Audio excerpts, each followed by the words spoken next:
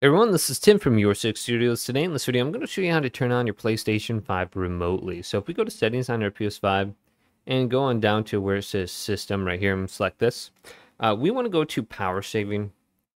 Go right and go to features available in rest mode. So if we have this in rest mode, we want this option turned on. Enable turning on PS5 from the network. So we have this turned on.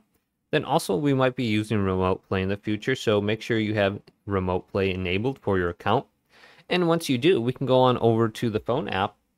So if you have an Android phone or an Android phone, like an iPhone, go to the PlayStation app and you can see it right here. We can just select this and open it up. And there's an option now to launch your games. So go down to the game library right here.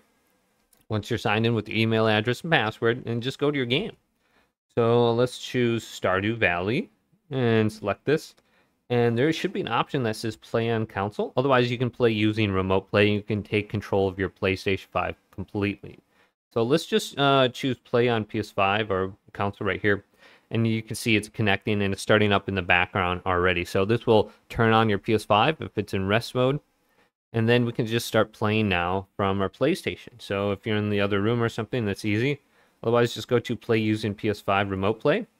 And then you're going to be starting up and be able to play from your phone. So you can see this should display the screen in a few seconds. Maybe it won't. Sometimes it does have an issue.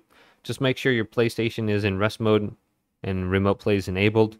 And you should get on-screen controls here shortly. But hopefully this video did indeed help you out. Did leave a big thumbs up and subscribe to my channel down below.